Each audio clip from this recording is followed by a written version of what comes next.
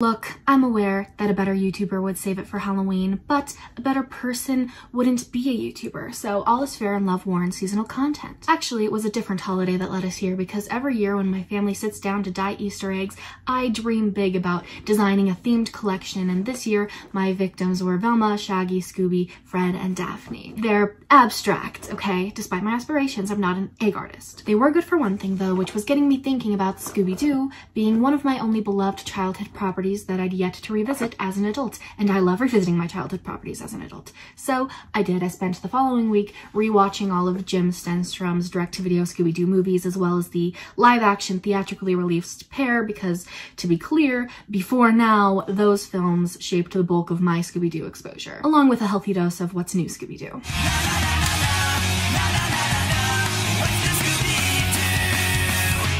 I had such a marvelous time reminiscing that I kind of married myself to the idea of ranking every Scooby-Doo movie before I realized how many more there are than I was raised on. 46 to be exact, including telefilms, discluding shorts, all of which I've now seen. And as fun as it's been refraining from enjoying anything else in order to become the expert I am today, I'm so excited to get this video out and watch something for adults, like 50 Shades Darker or Schindler's List. I don't want to do much disclaiming, you know, subjectivity and all that. Spoilers, I guess. I certainly tried to fight my nostalgia bias, but it does not show. I mean, I don't know what you want me to do. Lie. My favorites are my favorites. I did organize my placements into what I'd consider to be more impartial tiers: 1 out of 3 Scooby snacks, 2 out of 3 Scooby snacks, and 3 out of 3 Scooby snacks, the good, the bad, and the other. It's still debatable though. I've found opinions vary wildly. I also had my patrons choose their favorites, and I agree with their top 5 at least, which is probably partly due to most of my viewers being around my same age, but I choose to believe we're just correct. I'll let you in on their top 5 as they appear, but they won't appear until my top 6. I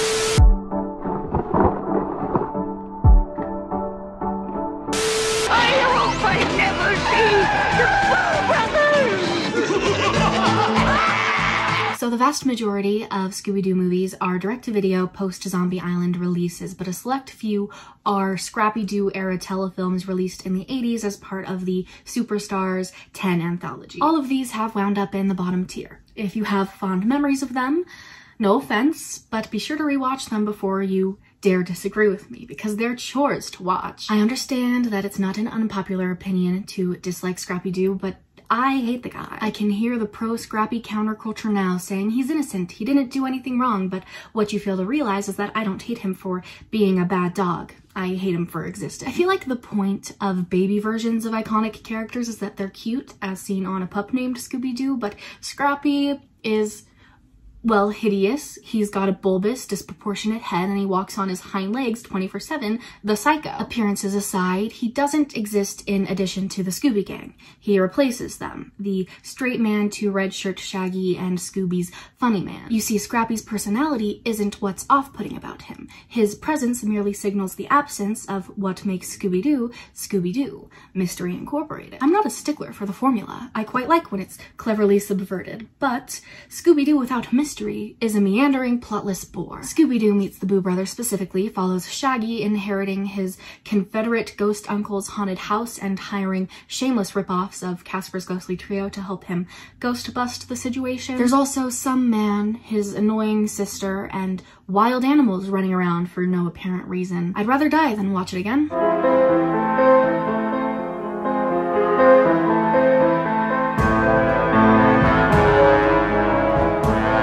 To explain the premise of Scooby-Doo and the Reluctant Werewolf to you, and it's going to sound awesome, but believe you me, it's not. Basically, Red Shirt Shaggy is a race car driver. You're just gonna have to accept that one, and upon turning into a werewolf, Dracula agrees to turn him back if he wins the Monster Road Rally held in Transylvania. It's a shame that such a hilarious concept was wasted on this era of uninteresting Hanna-Barbera animation. I understand that critiques of the bland, repetitive animation style can be lobbed at some of the old school shows as well, but I'm not ranking those, and there is a difference between sitting through a half hour and an hour and a half of it. These telefilms are the longest non-theatrically released movies of the bunch. They have no right to be And have I mentioned Googie? Googie is Shaggy's one-time girlfriend, introduced by a narrator 20 seconds into The Reluctant Werewolf as adoring but liberated. And cheered on by his adoring but liberated girlfriend, Googie. Go, Shaggy, go! Adoring but liberated? What does that even mean? A feminist housewife? Should I change my Tinder bio? I will say that Dracula's voice actor gave it his all. They won't! Not if Shaggy wants me to turn him back to, normal. Besides, this is a wonderful chance.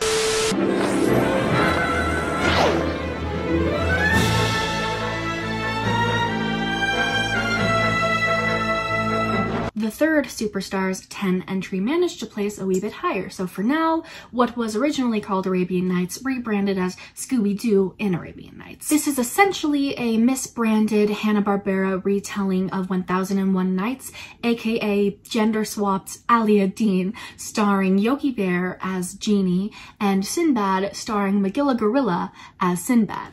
I'll let you process that for a moment.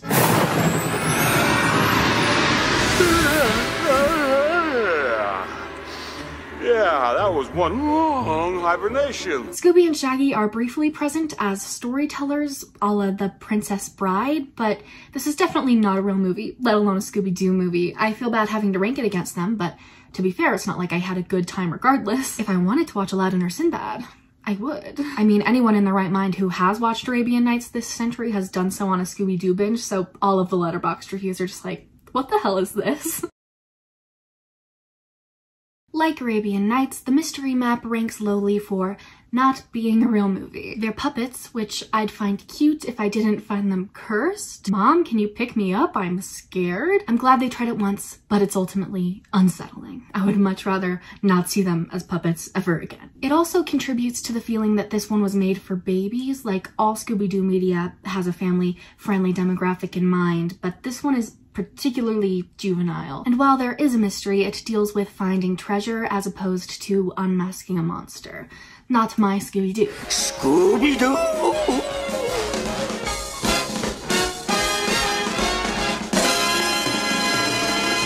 Scooby Goes Hollywood was the first Scooby-Doo movie ever, and like its aforementioned successors, it's not loyal to any aspect of the formula. It's actually kind of meta. Like Scooby and Shaggy, actors decide that they deserve primetime roles and spend the runtime pitching themselves as characters in iconic 70s television. Ultimately, they decide not to leave their Saturday morning cartoon because the people of Hollywood do believe in fairies. They do.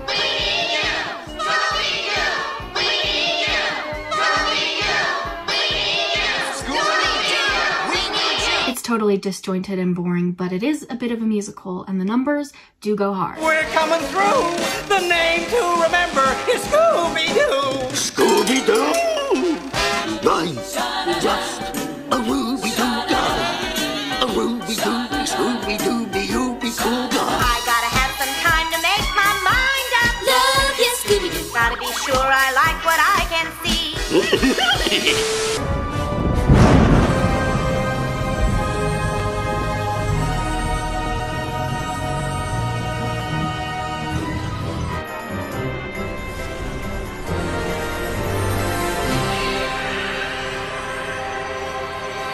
You know, before this little Scooby-Doo excursion, I wasn't aware of a second live-action pair, and I could have lived without becoming aware. I probably shouldn't get into what I think works about the good live-action movies yet, but it comes down to effective, intentional camp. Those movies were committed to being real-life cartoons in a way these movies didn't try to be or didn't have the budget to be. People like to rag on the cast, but whether or not they should have put him in a blonde wig, I think Robbie Amell does have Fred energy. I like Haley Kiyoko as Velma. The other two are fine. It's not their fault they were saddled with a script written by the same guys who wrote Norm of the North. I referred to The Mystery Begins as Scooby-Doo meets Fred the movie on Letterboxd, and I stand by that, down to the sardine humor. Care for a bite? What is that? It's a PBJ&S. Peanut butter jelly and sardines. Okay. It's a Mystery Inc. origin story. As far as movies go, there are only 2 of those. I don't like either, but this one's worse because it's a poorly done Breakfast Club homage, which is made even more embarrassing by one of its actors taking part in a slightly better Breakfast Club homage a couple of years later. It's still better than its sequel, though, in which Shaggy has a crush on Velma, the two go on a date, kiss, and while they don't end up together, I was legitimately worried they would. They kept the jig up for far too long and took it way too seriously. I mean, I was fully yelling at my laptop. My mom asked what was wrong from the other room. I've since learned that the pairing was also explored in 2010's Mystery Incorporated. I checked out a couple of their scenes from that show and found them all absolutely nauseating as well. Though, according to one of that show's producers, the atrociousness of the couple was intentional because Velma was a canonical lesbian. That's all well and good, but I don't feel like giving them kudos considering it was still left technically textually ambiguous. The story is that they didn't have enough time to pair her with her intended, but they did have 3 years, 2 seasons, and 52 episodes, didn't they? And we don't have to show for it a real lesbian romance, but we do have decades worth of movies just insisting Velma's attracted to men. But you like Thundar. I like Thundar's abs, okay? I watch it for the abs. Me too. It does feel like a lie, doesn't it? Her only love interest I buy she'd be into is Bo, because I can't imagine somebody not being into Bo. Anyway, what I'm getting at is that the least Curse of the Lake monster could have done would have been allowing Hayley Kiyoko's, of all people's, version of her to be gay. Though I suppose this duology's clunky exploration of Shaggy and Velma isn't as bad as its suggestion that Velma's into Fred. It would be kind of nice to have someone to escort me to the chess club socials. That's a spirit. What about Fred? He's pretty cute, right? Do you think he would— Ouch!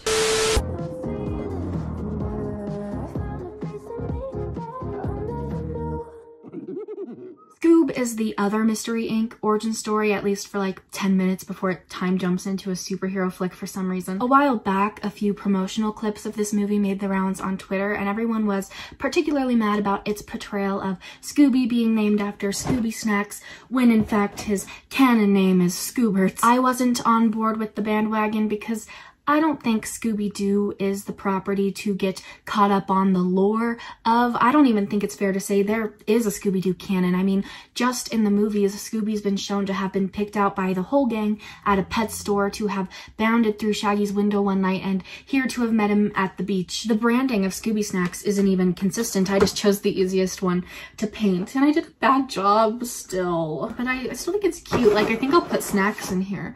Also, I bought, like, this, like, says— well, actually, my mom bought them. It says Scooby on it. These are like real Scooby snacks, but I don't know why they don't sell Scooby snacks in the boxes like from the movies or the shows. Like, they sell them in like fully branded boxes with Scooby's face on them. Maybe that is better, but no, it's not. This would be so cool to sell in the store with like circle ones, like in any of the shows. You could have the different kinds of boxes because there's so many different kinds of boxes. Anyway, if anything, my disagreement with those viral complaints left me hoping to like Scoob. I mean, as far as my contrarian tendencies go, I prefer liking things everyone hates to hating things everyone likes. So I was on Scoob's side. Unfortunately, I hated it. If I had to describe it in one word, it would be corporate or soulless.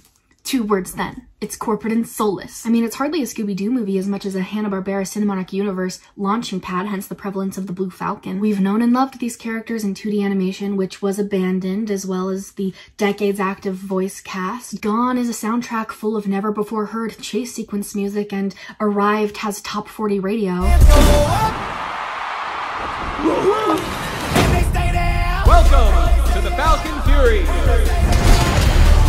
Character Dabs, Simon Cowell, has 2 unnecessary cameos, and when you interpret the movie through all of that context, decisions like ignoring Scooby's previously established name don't come off like intentional creative diversions as much as feel emblematic of a movie uninterested in engaging with the legacy it's profiting off of. I've only ranked it above the aforementioned garbage because it's more technically competent. Like, I'm fully aware that much of my hatred for it doesn't stem from its independent quality, but I also don't feel bad refusing to review it in a vacuum because it's using the Scooby-Doo name. Anyway, I can't fail to mention the worst thing it does, which is to Daphne. Full disclosure, Daphne's my favorite Scooby-Doo character, Blair's my favorite Gossip Girl character, Lydia's my favorite Teen Wolf character, Summer's my favorite OC character. What can I say? Gaslight, gatekeep, girl boss. But Scooby-Doo at large has been at war with Daphne for quite some time. And by this I mean that she was written in the 60s as a damsel in distress, the beauty to Fred's brawn and Velma's brain. But because feminism, they're always trying to find new angles for her, which are never consistent. Now, I happen to love some of her ditzy iterations and some of her empowered iterations. What I will not stand for is Scoob's insistence that her divine purpose is being an empath. Fred, you're the tank, the muscle. Cool. Daphne is the people person, the empath. Aw. Tank, empath, brain. I finally figured out what you guys are. You're the heart. I have a long-standing feud with the concept of empaths, and I won't get into it, but I just think that we shouldn't be co-opting the fundamental human experience of empathy into our special things. And while I don't think the writers meant to instill Daphne with that much baggage by referring to her as an empath twice, they definitely did mean to establish her as the one who cares, which is just too Elena Gilbert for my tastes. Thank you for hearing me out.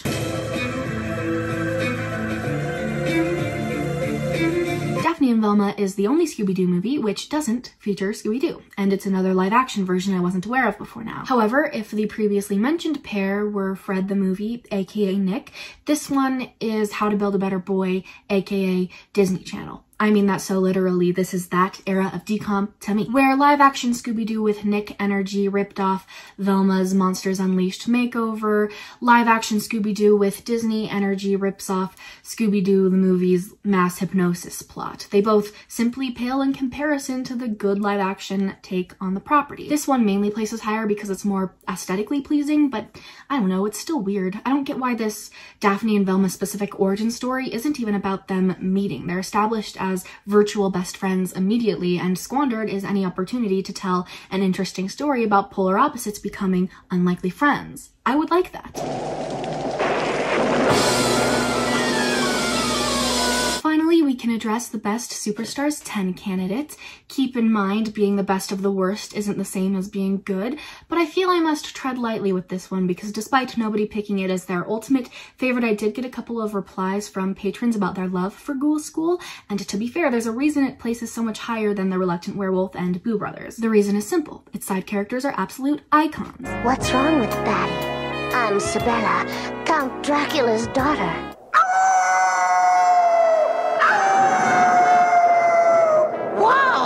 A werewolf! Winnie the werewolf, to be exact. Hello! Why, goodbye!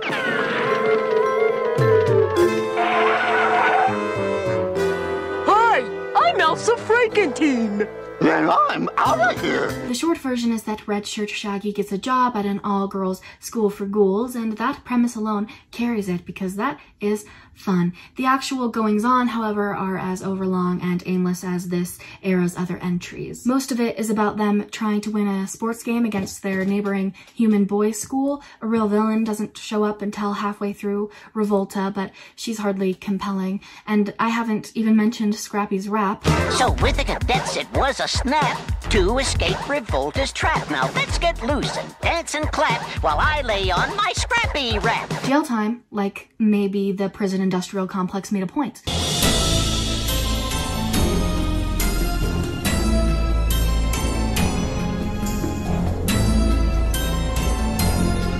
Obviously, we haven't yet reached its placement, so here's hoping you lot are aware of the first ever direct-to-video Scooby-Doo movie released in 1998, Scooby-Doo on Zombie Island. It's the one with the cat girls. I wasn't inherently opposed to the idea of a sequel, especially considering my marathon was chronological, and the movie that came out just before this one was a cute little continuation of an 80s show, The 13 Ghosts of Scooby-Doo. However, despite not being a particularly bad movie, Return to Zombie Island is a particularly bad sequel. Might I remind you, the iconic thing about Zombie Island was that it was the first time Scooby-Doo monsters were real and a real threat. Like, the Scrappy-Doo days featured ghouls and goblins in a fun way, but Zombie Island to this day is the best this franchise has ever been at horror. And better yet, it has the perfect ending in which evidence of their supernatural experience is lost to quicksand. Of course, movies have been released since that don't align with the narrative that the Scooby Gang is well aware of the paranormal, but that's okay because, like I said, there is no one Scooby-Doo canon. The Scooby-Doo name is nothing but a formula for creative crews to subvert or embrace however they see fit. The same can't be said for Scooby-Doo films that overtly share continuity, which is why Return to Zombie Island rubs me the wrong way when it decides Velma's convinced herself their Zombie Island adventure was nothing but a swamp gas-fueled hallucination. Unsolved? But the cat people from last time... Must be the same people looking for the treasure this time. And the original zombies? Swamp gas. Is it in character? Maybe, according to a rather shallow read of Velma being a skeptic for the sake of it, but it's certainly not a choice cognizant of the virtues of Zombie Island. I should clarify, this movie doesn't suggest its predecessor's events weren't real. There is an actual cat person running around. The problem is the gang doesn't interact with it, catch it, nor defeat it. This is nothing more than your average unmasking, which wouldn't be the worst thing if it weren't taking place within the hollowed Catgirl caves of Moonscar Island. It's not a bad time, it's just that nothing about it would change if it took place elsewhere. If you told me this was a completely unrelated project shoehorned into becoming a Zombie Island sequel, I would believe you. Nobody even speaks with a mysterious Louisiana accent. Sorry, I couldn't help it over here. I work as a chef in a house on Moonscar Island, a house that really is haunted. Are you pumped and ready? Before all of this, I never would have guessed Scooby-Doo collaborated with the WWE once, let alone twice. It turns out they've collaborated with a number of bizarre celebrities and brands. This is the gang. Gang? This is my uncle, Bobby Flay. This tradition dates back to an entire series of which every episode featured guest stars. You might think that justifies the Simon Cowell cameo, but that was different. It's not the same thing, a gimmicky cameo and Bobby Flay being Fred's uncle, but I'm getting ahead of myself. The overarching quality of these collaborative efforts do waver. I find the campier they are, the better, and much to my dismay, these two are tasteful. I mean, it's acknowledged in the first one that the whole point of wrestling is putting on a flamboyant show. I don't see anything in the rules about the use of furniture. It's a show, Velma. So then why am I having such a normal time? You'd think the wrestling sequences would be animated like, I don't know, Powerpuff Girl fights? Not to reference the Fred movie twice in one video, or ever, really, but I assumed John Cena would show up like he did in It, a sociopath. Instead, he's a regular guy. John Cena! Wow! Okay. At the end of the day, I ranked WrestleMania Mystery above Curse of the Speed Demon because the latter is structurally what you'd expect from this crossover, as in wrestling happens. Its follow-up is a race flick, which I didn't desire another of after The Reluctant Werewolf, and didn't anticipate from a WWE collaboration because I didn't know the WWE did races. Was NASCAR busy? I thought they were the only race people. Hollywood! Hit the road, then hit the town. You know, I'm not super opposed to the Scooby Gang being depicted as Legos, but I am super opposed to Haunted Hollywood's chosen themes being paired with the limiting Lego animation style. Let me explain. This thing could be called a horror love letter. It's about a movie studio known for horror having to make romantic comedies to stay afloat and all of their iconic monsters coming to life. Now, setting aside the fact that as of 2016 when this was released and to this day, horror is a much more theatrically profitable genre than romance and produced much more frequently, I don't think that a Scooby-Doo movie with a pro-horror agenda is a bad idea. It's kind of the children's horror property, like It and Goosebumps. Fun fact, it wasn't picked up upon first pitch because it was too scary. It boasts an iconic catalog of monsters of its own, yet all Haunted Hollywood has to show for it is default Lego mummy and default Lego zombie. They're incapable of inspiring fear, let alone mere fascination. I simply think a horror love letter should be horrific.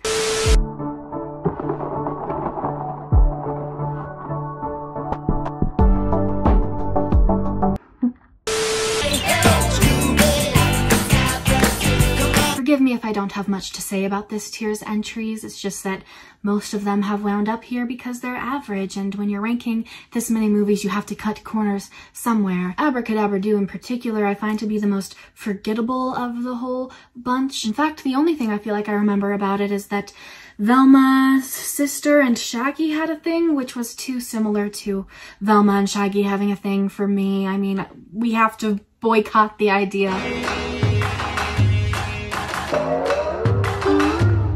This one mainly just felt like a shallow depiction of Japan, down to the music. Everybody's doing the samurai.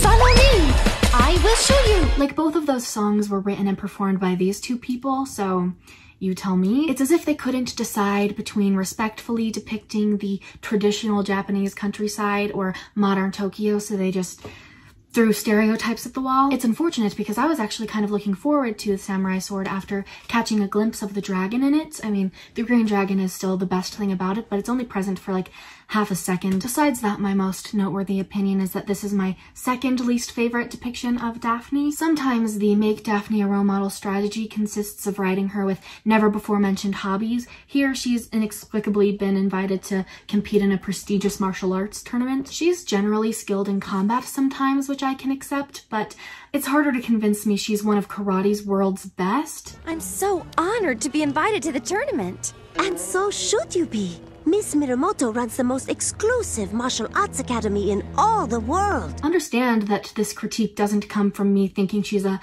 Mary Sue or whatever the misogynists are saying these days. Quite the opposite. I don't think that well-intentioned writers should have to justify girly characters existing by providing them impressive skills. With the sound of the surf gently breaking. Speaking of, Aloha Scooby-Doo presents one of my favorite empowered versions of Daphne. Manu said she was just north of here. But which way is north? Easy. Daphne? What are you doing? I'm checking my hair. You're always checking your hair? No, silly. I'm seeing which way it blows. That means north is that way.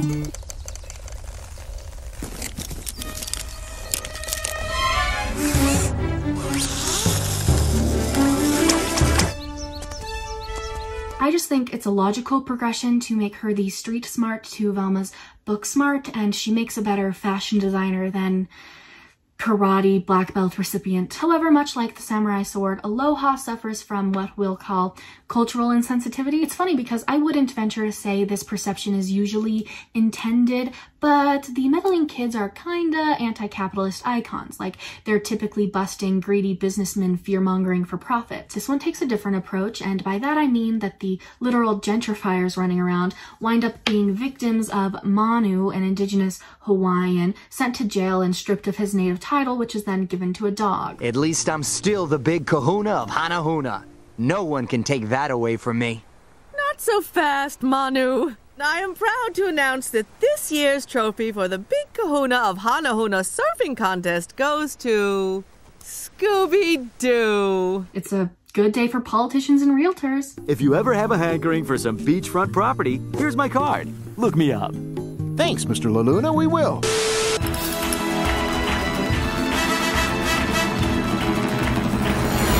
Monster of Mexico gets points for introducing me to my favorite recurring Fred joke, which is him being an extremely American tourist. Y muy deliciosos cometas.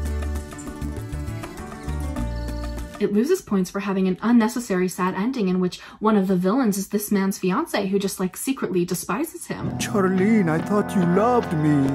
Oh, would you wake up and smell the Cafe Lechera, you pea-brain romantic? Poor guy. Step right this way, it's finally the day. The circus comes to town. I wasn't able to find a good, totally legal download of Big Top, so you'll just have to take my word for it, but this one features a Troy Bolton in High School Musical Season 2 subplot in which Shaggy acquires a little bit of fame for his circus act. They've temporarily joined the circus, by the way, and he lets it get to his head, starts treating Scooby poorly. I wouldn't go so far as to call it impossible to pull off, but I've yet to be impressed by an attempt at conflict between Shaggy and Scooby. It's even my least favorite thing about Scooby-Doo the movie, which I've obviously placed quite highly. Their relationship is just so well established that any attempt at complicating it reads as out of character. They're really quite easy to get right. Nobody who's into Scooby-Doo is tired of seeing them get along. Aside from that, this one has its moments, I guess. I quite like these clowns. The ending is more complicated than your average unmasking, which I usually appreciate. Scooby transforms into a human briefly, and I find him cursed in a good way.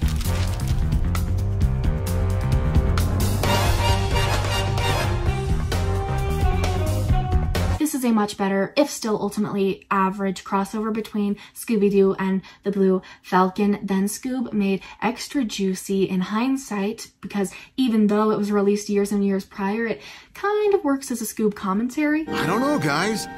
That old Blue Falcon TV show was pretty campy. But I gotta say, I'm really looking forward to the screening of the new, updated, darker, edgier Blue Falcon movie featuring mega movie star Brad Adams. I mean, darker and edgier aren't necessarily applicable, but the rest totally is. Let us pray the CW never gets the rights to Scooby-Doo.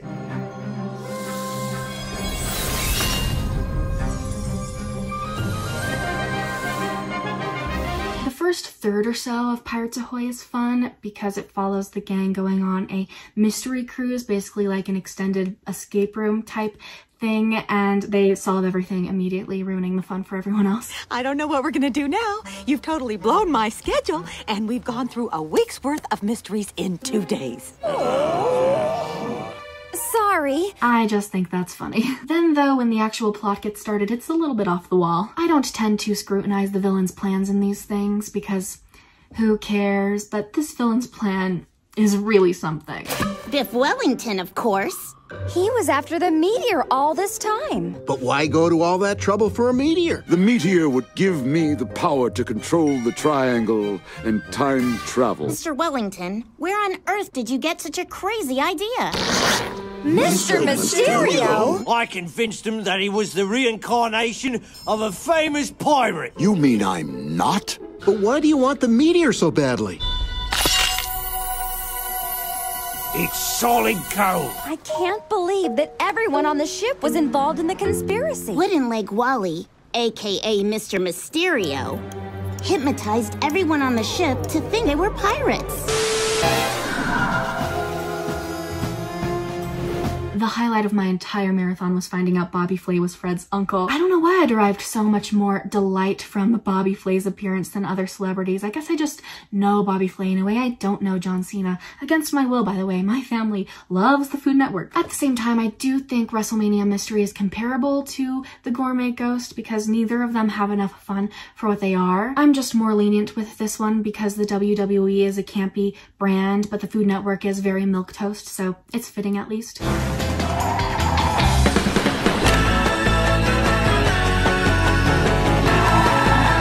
This one is more in line with what I'd want from a Lego Scooby-Doo movie. It's just a fun little musical. I love a Scooby-Doo musical, apparently. And snap your fingers to that crazy beat.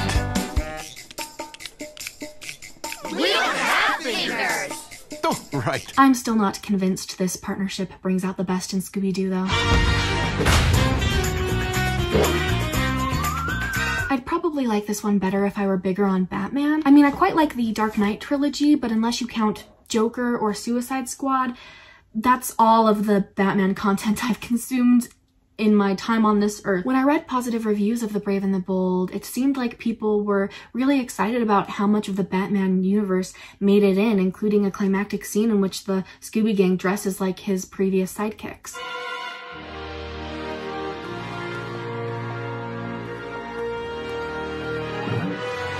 This is considered a real crossover in a way most Scooby-Doo collaborations aren't, but endless callbacks to previous Batman content just isn't as satisfying for me, I'm sorry. The Hex Girls are here, underutilized, but here, and truthfully their reappearance is what placed Legend of the Vampire this highly. Outside of them, it's as boring as the post-Stenstrom, pre-Matthew Lillard entries tend to be. I guess Velma sings in it, and I also like that.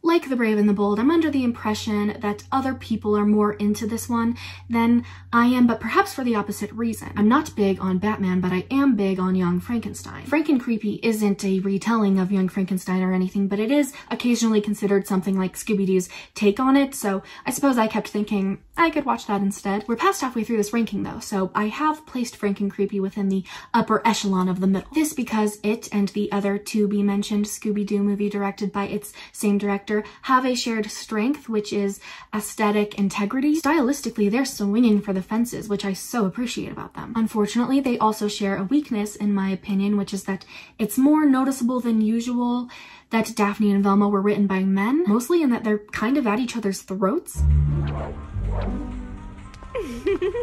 Didn't you mention that you wanted to do an exclusive expose on someone in the mystery-solving game? That someone being me? Oh, I forgot. You're the expert now. Are you still mad at me because I scored higher than you on the test and have better hair? I'm hideous! No, don't turn away. Look at yourself. You're beautiful. Really? No. In fairness, Velma's been hypnotized to be maddened by science in this one, so she's not particularly kind to anyone. I'm sorry I tried to take your brains, guys. I think I was hypnotized by a device disguised to look like an antique Strickwaden electro wheel. That's okay. Yeah, Velma. Like that could happen to anybody. It just doesn't sit right with me that they specifically mock each other's appearances 2 movies in a row. Which brings me to the worst thing about Franken-Creepy, which is Daphne being a walking fat joke in it. Because of a magical dress, don't worry about it. First of all, it's not good for her character, reducing her to being looks obsessed. Each of you will lose what you hold most dear. Is that why I've lost my looks? We haven't reached them yet, but there are actually a couple of vapid versions of Daphne I do enjoy. Like, if a himbo is a male bimbo and the general public loves a good himbo, then there's nothing inherently wrong with writing a lovable ditz, see Karen Smith, but some of these attempts are going to feel more mean-spirited than others. I got a mean-spirited vibe from this one, probably because, second of all, this subplot is inherently fatphobic. There's this scene thrown in there about Fred thinking she's pretty anyway, and it's like, yay, I guess that makes up for a temporarily fat, usually skinny character being terrified of her own reflection for half of your runtime movie. Thanks. Anyway, most movies I've awarded 2 out of 3 Scooby snacks are average, but I really do see the appeal of this one. If it didn't bother me in ways it probably doesn't bother other people, I might also consider it one of Scooby-Doo's best. So to end on a positive note, Fred mourning the mystery machine is one of my favorite bits from this entire series. I'm useless as a mystery solver and as a man. Room. Look at her go. Gone.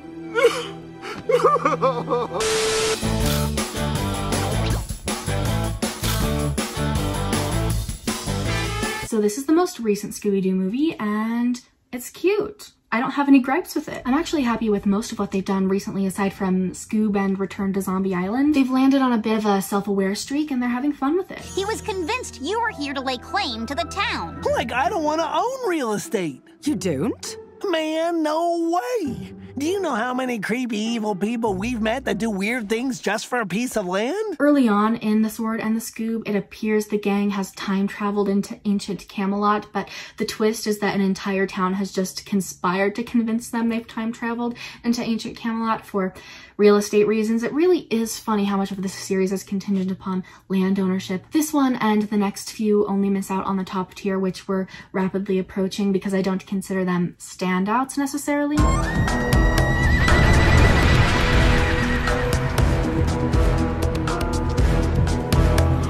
What I appreciate most here is definitely that the culprit is just this girl trying to get her crush, the host of a little-known radio show about the Yeti, to stay in town by pretending to be the abominable snowman. All I really wanted was to listen to Del Chillman on the radio. You see, I am your #1 fan. Really? So, like, that's why she's trying so hard to scare us all. She just wanted to convince Dell to stick around. I just get a kick out of that. Isn't it cute? A little romance. Totally reasonable behavior.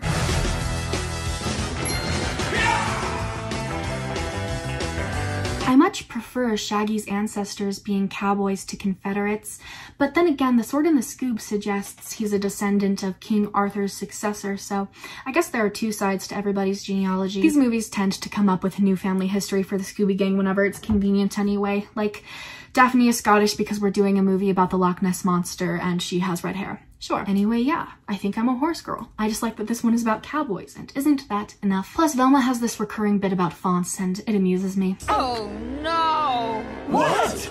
This is terrible. Look at this! They used El Kabong font! The whole website is El Kabong! And you used El Kabong font! No professional would use that font. No one with any taste or self-respect would— Easy there, Velma. I saw the font again on the Black Rattler Management business card we found. There can't possibly be two people in the world who would use that font. I mean, look at it! The moral of this story is, never use El Kabong!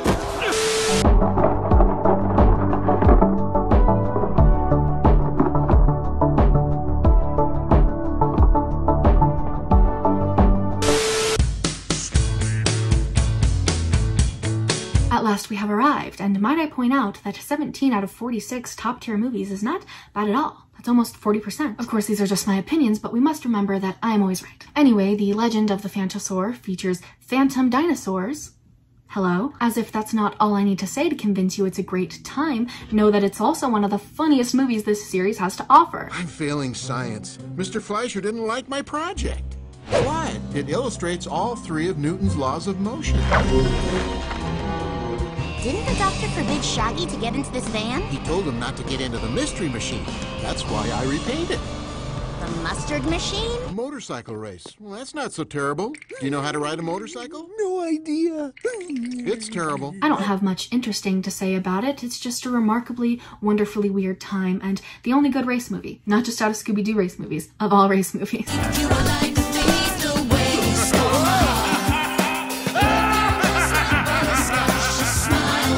Mentioned it, but Happy Halloween, Return to Zombie Island, and the movie ranked just above this one, which is the continuation of The 13 Ghosts of Scooby-Doo, half-heartedly share a continuity. There's basically this sheriff that wants Mystery Inc. to disband because it's his job to crime solve or whatever, and while I'm glad they tried it, I think I do prefer Scooby-Doo movies being independent outside of the odd sequel. Still, the storyline doesn't stand to ruin any of the 3. I mean, Return to Zombie Island has its own problems, but, you know, I only bring it up because Happy Halloween essentially does away with the sheriff by making him the culprit, which I find hilarious. I'll take the big reveal from here, Velma. Reveal? Who's that? Sounds like a guy. Who is that?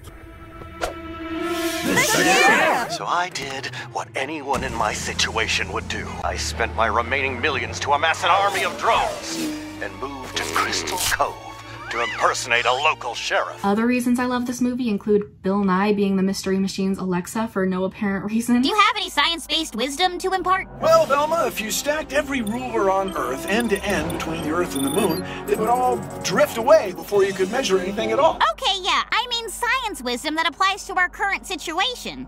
Oh, well, no, then. And it confirming my suspicions that Fred is a himbo. I'm gonna do what I do best.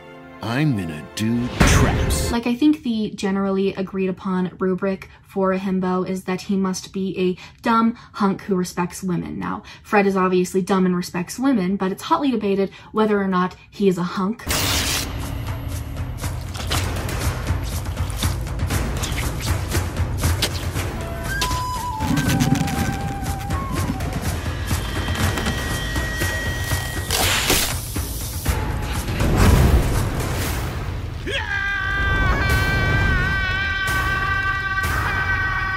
It needn't be any more. Happy Halloween has answered the question. The 13th ghost of Scooby-Doo.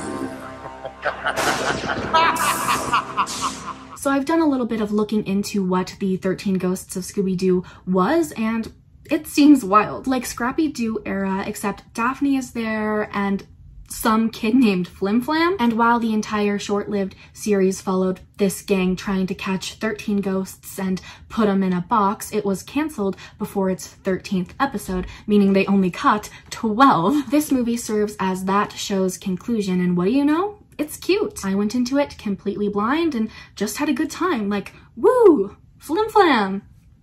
Who's Flim Flam? It's fun that because of their absence in the show, Fred and Velma are just along for the ride here, while Daphne gets a whole new look and a whole new car. This is definitely my favorite girl bossified version of her. I also love that even though Velma doesn't believe there are real monsters in the box, she refrains from opening it just in case. Okay, fine. I'll prove to you that ghosts are just stories. The real chest of demons. What are you doing? Are you nuts? Yeah, I mean, what if you're wrong? Ugh, fine. What? Nothing. It's so emblematic of this entire title's complicated relationship with the reality of the paranormal or lack thereof.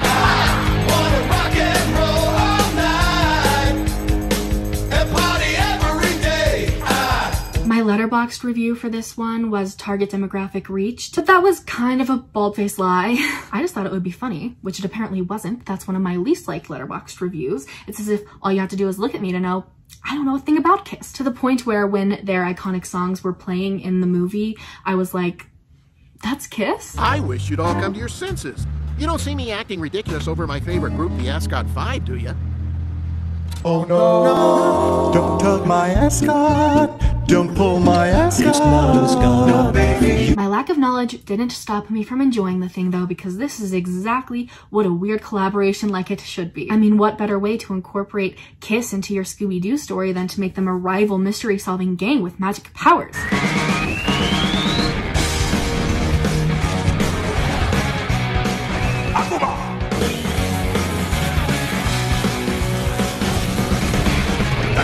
Sheep.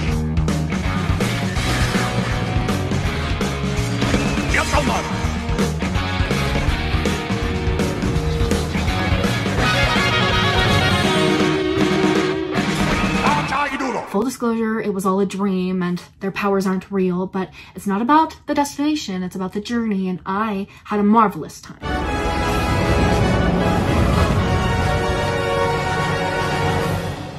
So this is the other movie directed by the same director of Franken-Creepy, which depicts Daphne and Velma as trying to one-up each other the whole time. That's the worst thing about it, but aside from that, it's amazing, show-stopping, a wonderful time. There's just so much going on stylistically. Like, we're in space, the villain is a hottie with great hair, and the alien? It's so well designed. It strikes fear into my heart. There's even a whole sequence in the end that shows every character imagining themselves as the hero in a different art style. It's awesome. Very much adequate.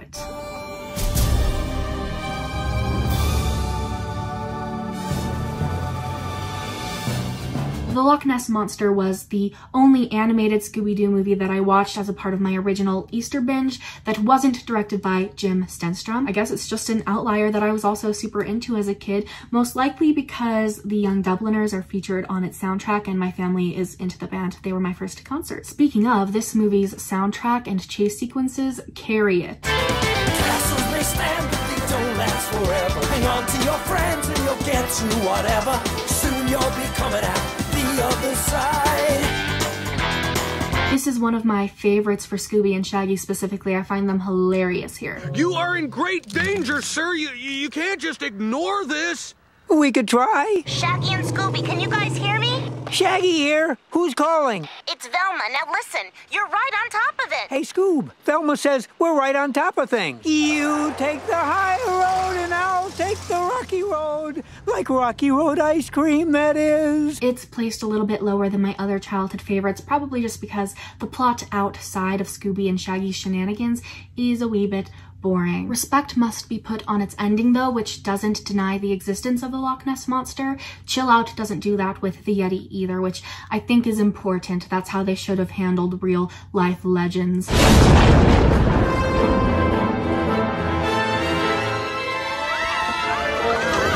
The Goblin King is a strange case, actually. I was convinced throughout the first, third that I hated it, but it slowly wore me down until I loved it. Like, it's probably the exception to the Superstars 10 rule in that it's not focused on mystery or anything really, but I love it anyway. Scooby and Shaggy just stumble into various Halloween-themed situations, and it's a fun time. Despite Happy Halloween existing, I'd consider this Scooby-Doo's quintessential Halloween movie. It captures an inherent nostalgia by being kind of derivative of everything I've ever seen. Like, I don't know, Tinkerbell? She's here. Those gargoyles from The Hunchback? Make them goblins. I Have a Dream from Tangled? Bet on it. What goes on in the night? We go up in the night.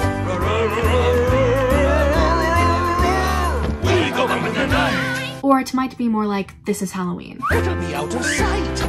We come out for a bite. Tonight we toast to ghouls and ghosts who haunt the pale moonlight. This one's also a musical, by the way. I did not anticipate so many of those, but I am the opposite of complaining about it. I was particularly reminded of Halloween Town pretty often, like they're looking for a scepter because their friends are at risk of being turned into monsters, and also skeleton transportation. I suppose in the end, this is a look at what those 80s movies could have been if they weren't super boring. Outside the limousines are lining up on a road. Tonight you're gonna have some fun. If I would have liked The Brave and the Bold better, were I big on Batman, and I would have liked Frank and Creepy better, were I less big on Young Frankenstein, I think I probably wouldn't love Stage Fright as much if I were big on the Phantom of the Opera. Word on the street is that this is Scooby-Doo's Phantom of the Opera, but I didn't have to worry about that because I don't know a thing about the Phantom of the Opera unless you count Michael Crawford's picture in Chad's mom's refrigerator. Who's Michael Crawford? He was the Phantom of the Opera on Broadway. Now, my mom, she's seen that musical 27 times, and she put Michael Crawford's picture in our refrigerator. To me, Stage Fright is more like Daphne and Fred fan fiction, which is only an insult if you're boring. Like, they join a singing contest together, and Daphne's trying to work up the courage to tell Fred she likes him. More actual romantic plots for them, please. I'm here for it, but don't worry if Velma and Daphne are more your speed. They do stand on a windy balcony at night together. It should be noted that the singing competition setup allows for some bangers, such as Homewrecker by This Child. Stay away from my man, Homewrecker. I'm a fan of the mystery here as well because one of its conclusions shows the Phantom in question is just some man who thought he was too ugly to show his face in society because he saw himself in a funhouse mirror. Forced to hide from society to conceal the hideous, twisted mass of flesh that is my face, the Phantom of the Opera!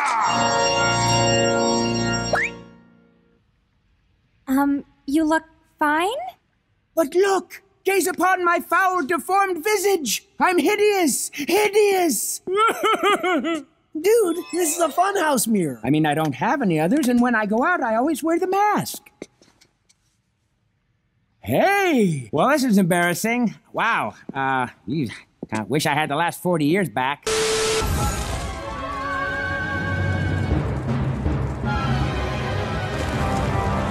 I went into Where's My Mummy thinking I hadn't seen it, you know, like most of these, but I think it was familiar enough to me that I did at least once. It's not like I remembered much about it though. I was as shocked as anyone to find out the culprit here is Velma trying to stop people from messing with ancient artifacts.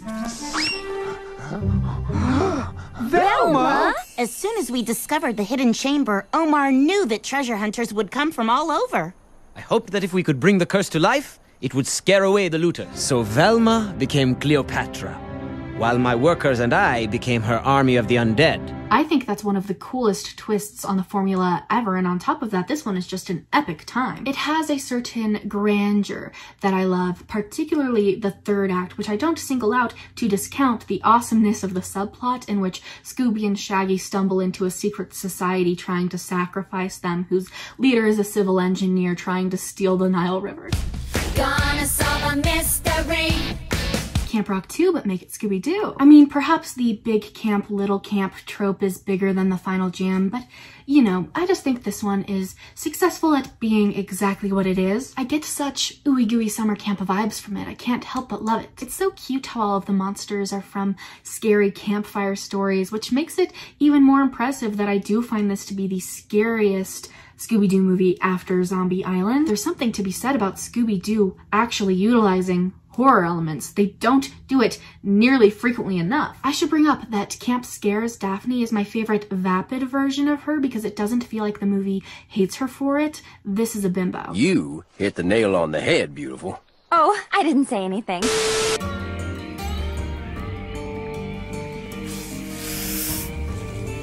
I call entries like The Goblin King, Blowout Beach Bash, or Scooby Goes Hollywood musicals because they each feature at least one full-on musical number, but if you venture to include diegetic musical performances, like half of the movies fit that bill. The Witch's Ghost, The Legend of the Vampire, Shaggy's Showdown, Stage Fright, probably Curse of the Lake Monster, The Rock and Roll Mystery for sure. Music of the Vampire, however, unlike all of the above, is a proper musical. Need I say more? There's a song about Shaggy and Scooby being pals. Scooby and me, we're gonna be together for good. That buddy of mine, if you're ever in doubt, need me helping you out, you know that I would. There's a song about do-do-do-do-do-do-do.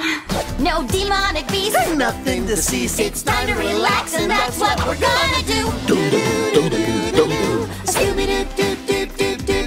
There's a song performed by method-acting vampires. On a starlit night, you best all lock your doors up tight, because my friend the vampires start to dance. Actually, the method-acting vampires perform a couple of songs. My favorite is the one Bram, the original E-boy, sings to Daphne to seduce her into being kidnapped. Let's live forever and ever, yes, never to sever, together forever we'll be, you and me. Then, of course, when they're ritualistically marrying her off to the Vampire King, they have to sing a wedding song. Dearly beloved, we're gathered today. I have no notes. This movie is perfect.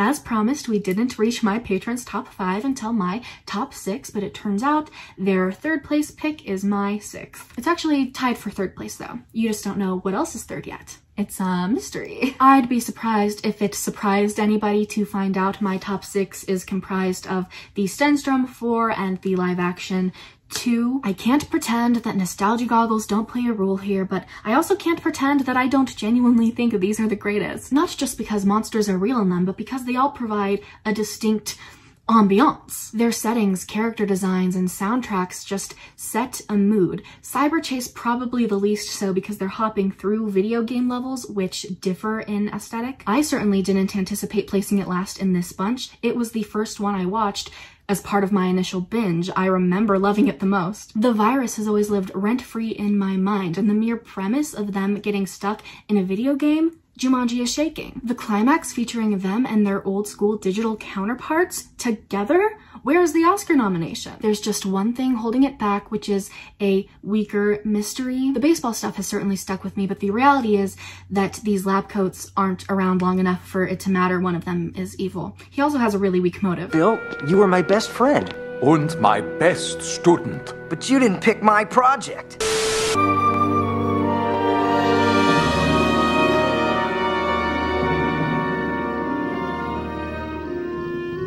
That's right, The Witch's Ghost is patrons' first choice. Good for it. I'm happy for it. I should have known I could count on my audience to stand the Hex Girls. I'm gonna cast a spell on you. You're gonna do what I want you to. I mean, me too, but I suppose the reason why this isn't my first choice is because the third act is a lot more exciting than the rest of it. A little bit of meandering here and there is a small price to pay for how iconic the end game is though. Like, how cool is it that the initial mystery is solved halfway through only for Tim Curry to go all warlock on us? We shall reign supreme. Let the evil from the past breathe again with fiery blast. Better yet, the initial mystery's conclusion would have been above average as was. The whole town was in on it. I feel like this is the hot person Scooby-Doo movie. I'm glad it's your favorite actually, because that means cool people watch me.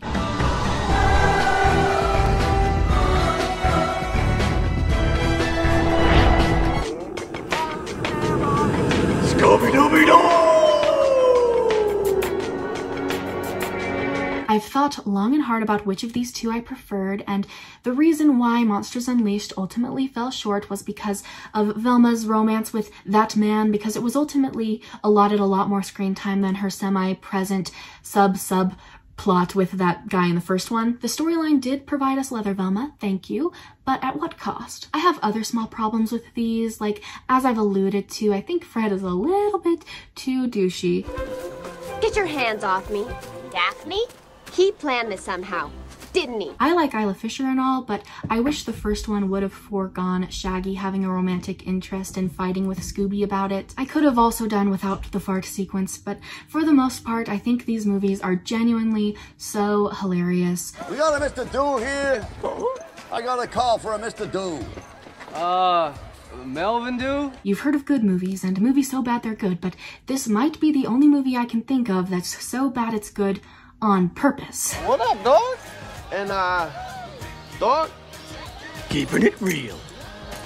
You know, some people would argue that true camp can only be unintentional, but if intentional camp exists, it's this. I've been so pleased to see this pair receiving its flowers on Twitter. It's constantly brought up as the go-to example of how to make a live-action version of something, and I agree, they're quite literally walking, breathing cartoons, which might beg the question why they weren't, but in this case, the answer is obviously the cast. I don't want to live in a world where these actors never played these characters. They're also so quintessentially 2000s, which was the decade I grew up in, so I have a bit of a bias.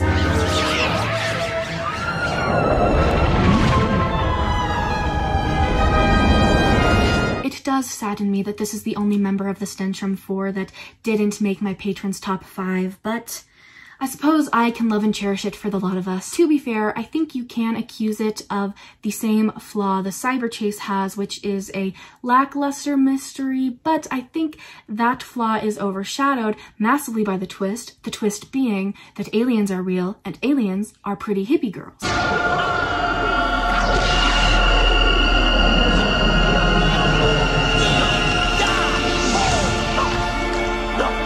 I simply can't express to you the euphoria I experience seeing Amber and Crystal turn into aliens. The ending in which they go back into space forever is like everything to me.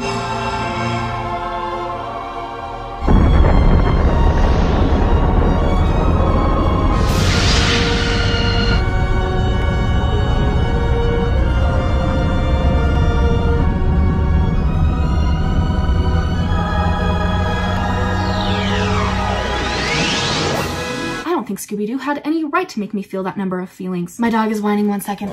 It's even more impressive that I love these two because I don't particularly like when Shaggy has a love interest, let alone Scooby. There's just the right amount of time dedicated to making their compatibility evident. Another huge part of my attachment to the Alien Invaders is derived from its score. A lot of these movies have banging soundtracks, but this one has a banging score.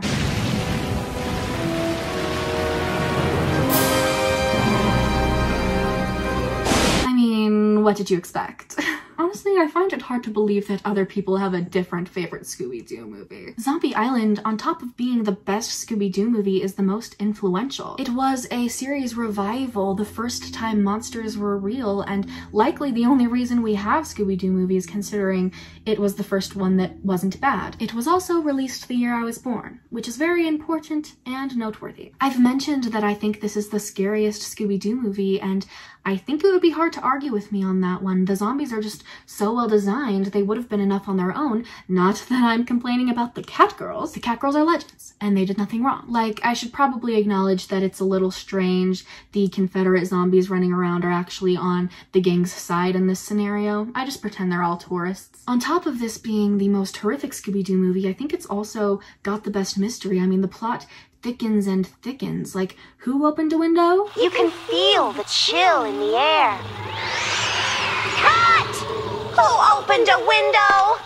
Play it again, Fred. Did I mention that this is Daphne at her best? It's supernatural. You are so corny. She both has a hilarious attitude and is well positioned within the gang as the one who wants to prove the existence of the supernatural. I love that she can't though, because as I said, I love the ending. In conclusion, I just think that Bo.